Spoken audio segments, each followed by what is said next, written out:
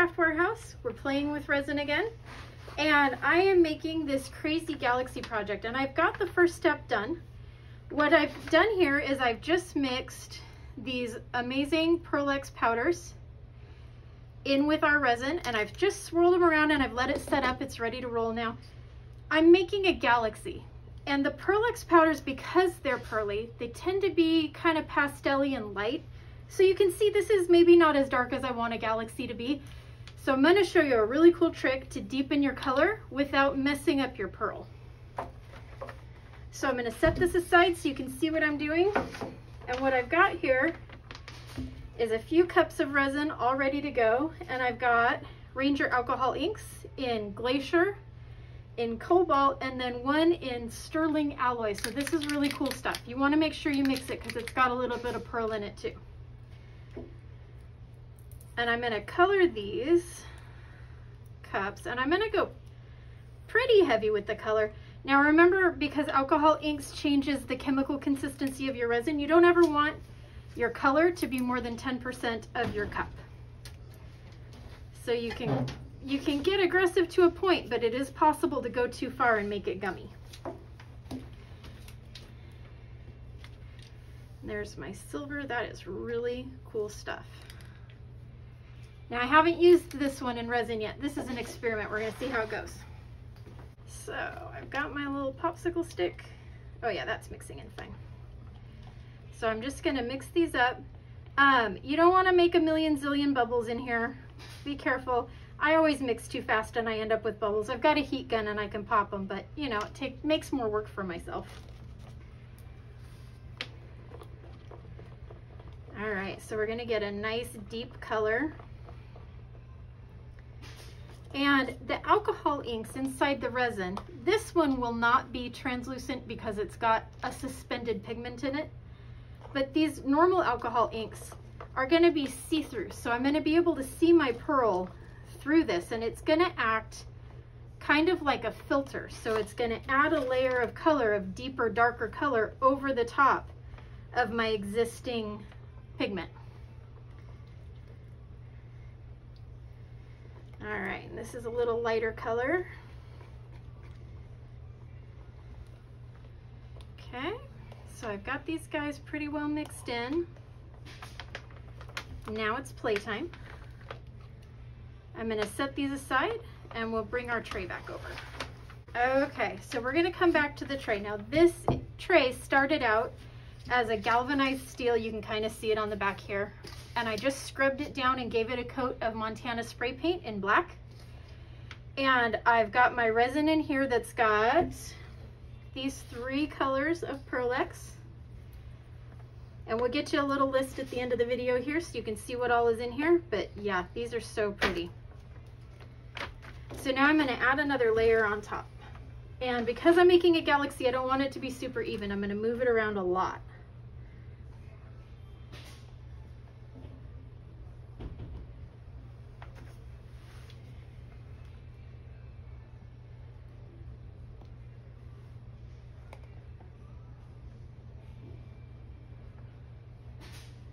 That blue is not as blue as I thought it would be. Ooh, cool. There we go. Okay. Just get a good mix of light to dark going here. Really, the star of the show is going to be that Pearl X that's already dry in the bottom layer. Because as this dries, that's going to show through. Okay, I'm going to hit this with the heat gun and pop the bubbles, and then you'll be able to see that a little better on the inside there.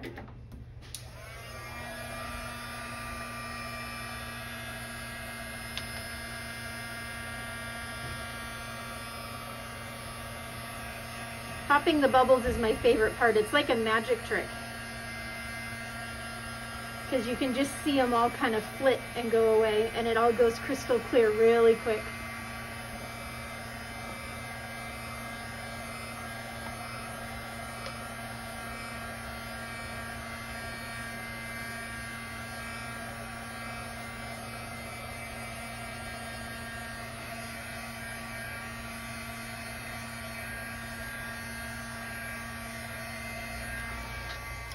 Okay, so you can see I've got these ribbons of dark, and I really want this to be a little more twisty. And I'm literally just gonna take my tray and I'm gonna start rolling it around so it kind of twists that color in a little better. And now I'm gonna take my silver.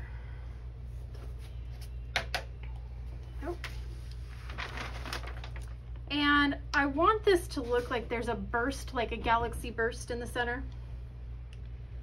So I'm just gonna swizzle this a little bit. It's kind of messy. There's no like perfect way to do this.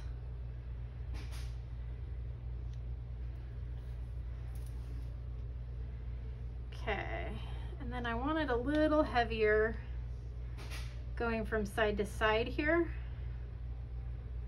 So I'm just gonna give it a little, okay. So I'm gonna take my heat gun, I'm gonna blow it in both directions and see if I can get it to move around a little.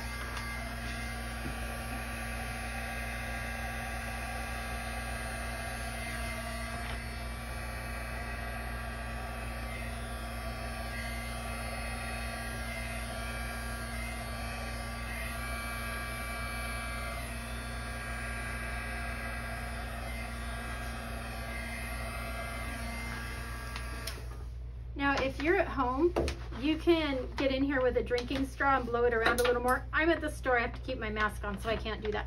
But if you do that, be very, very careful that you don't inhale any of these fumes. So you want to take your breath, then lean in, move your stuff around, stand back, take a breath. Don't hurt yourself. This stuff's pretty caustic. Okay, so we've got our little bit of nebula in here, but I really want that to spin around in the middle like a galaxy. So I'm just going to take my popsicle stick and I'm just going to get this center moving around a little bit.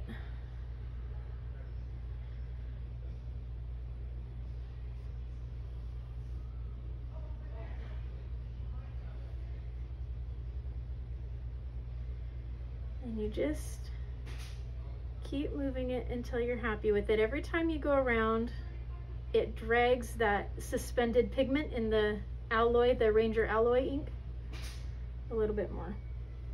There we go. I'm going to give it one last shot with the heat gun, and I think we are in business.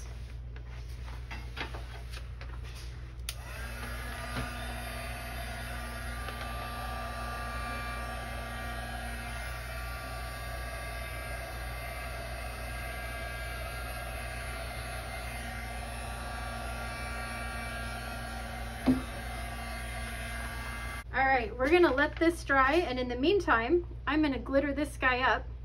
When this layer's dry, I'm gonna drop this in over the top and seal it in with resin, and that's gonna be our galaxy tray. Okay, so we're back here with our tray all nice and set up. Look how cool. I've got my little dream hoop, and I've got these adorable embellishments called sparklets. These are from Paper Crafts. They're like the cutest little stars. And I've got my glitter guy, fairest of them all. So we'll get this all sparkled up and finished. I am gonna put just a skim coat of resin on this guy, and then I'm gonna drop some glitter on it, and then we'll be ready to assemble everything. So this doesn't take much. I've got my resin already. I'm literally just gonna dip my fingers in and wipe it on here. I'm really just using it like kind of like a glue right now. So I'm not trying to do a big skim coat or anything. It doesn't need to have any dimension to it. It just needs to make this sticky so that my glitter will grab.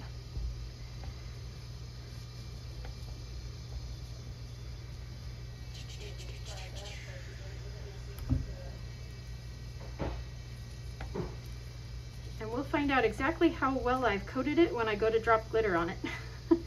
We'll see if it all grabs. Okay. I've got my tray here because I don't want to waste any of this glitter. It's so cute. I'm going to take off one glove so that I can work with my glitter without getting my bottle all sticky. Okay. I've got my little hoop all stickied up here. And I'm just going to pop this guy and just sprinkle over the top. And I'm using this tray so that I can just take the excess and go right back into the bottle so I don't waste any.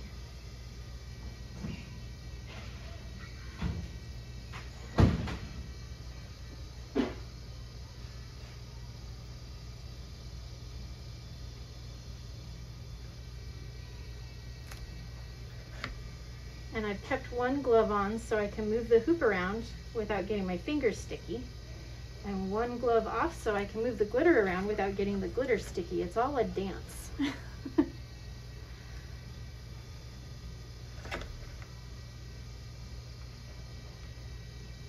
on, don't get stuck.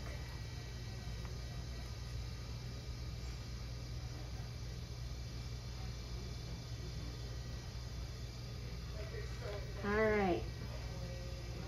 So there's my hoop, all ready to go. I'm going to set this tray aside and I'll come back to it later when I'm not sticky anymore, and that'll just get funneled right back into my little bottle here. I'm going to get some fresh gloves because I'm really covered in glitter. And I'm going to set this aside for just a minute.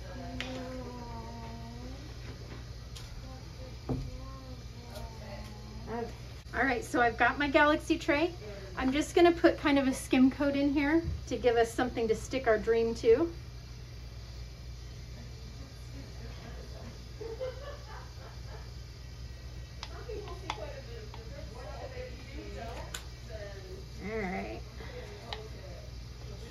Scrape out my little cup so I don't waste any. So this coat and our coat on the little dream hoop, it took about 6 ounces total. So I made 3 ounces of resin and 3 ounces of hardener and mixed them together. And that's giving me a good, 1/8 of an inch coat on this tray. Sometimes it helps a lot to know how much resin to make it. You always feel like you're gonna make too much or not enough. Okay, I'm gonna pop all my bubbles here.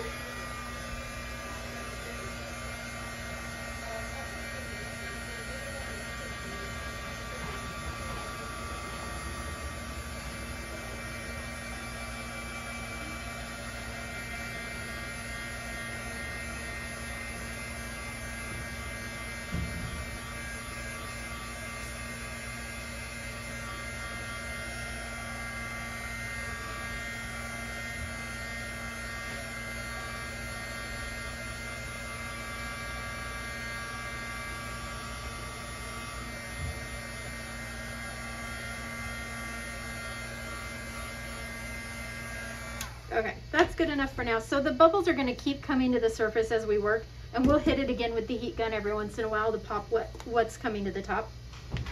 So I'm going to drop my little dream hoop in here, and it's probably, the resin will probably not cover it at this stage.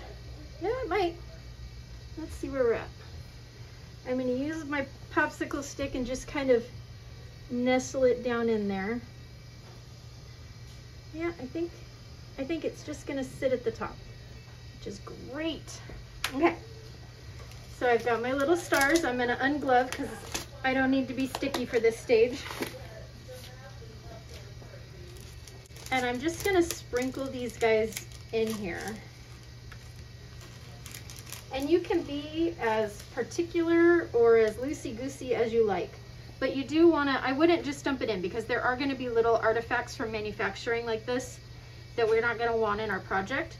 So I would pour it out in your hand first and kind of make sure that everything is good to go before you dump it in. And And these, they kind of self-right, like they really want to sit flat, so when you drop them in, they pretty much just lay down for you. And I want it to look like they're kind of falling down from the top of the tray here. So I'm going to do them a little heavier at the top. And then just sprinkle them down.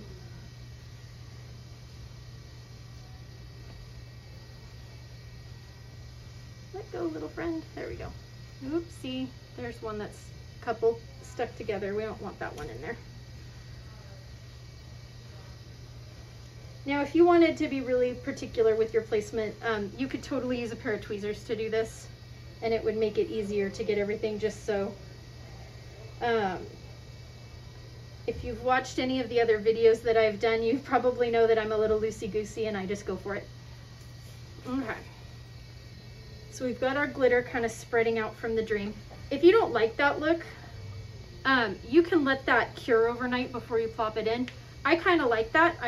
I want this to all look like a nebula, so I want it to kind of spread and move and do crazy things. But I don't really want it all right up next to the letters. So I'm just gonna pull it out into my project a little bit so that the letters are still easy to read and clear.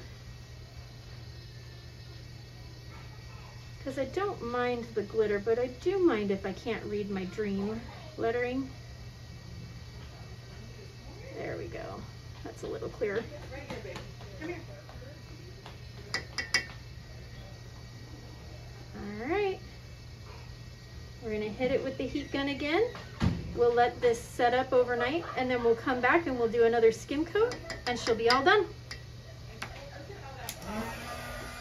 All right, we've got our dream tray. It's all dry. All of the glitter is sealed inside, so it can't come up anymore, but it's still kind of bumpy. So I'm just gonna put one last coat in here, and it's just gonna be thin enough, just thick enough to cover the shape, so that you can still use it as a tray. We don't wanna fill it to the top because then it's just like a hockey puck. I'm just gonna pour straight to the center and let it puddle its way out. You kind of tend to get less bubbles that way. And because I mix my resin too fast, I always have a ton of bubbles. Okay, I'm gonna grab my little popsicle stick and get the last little bit out here so I don't waste any. And then we'll hit it with the heat gun to get rid of any bubbles. It's a really good idea on these final coats like this to pop back over like every 15-20 minutes and hit it with the heat gun to get rid of any bubbles. Sometimes you'll still have bubbles that come to the surface a little bit later. And I usually do that for like the first 2 hours, and then I'm good after that. So we'll hit it with the heat gun.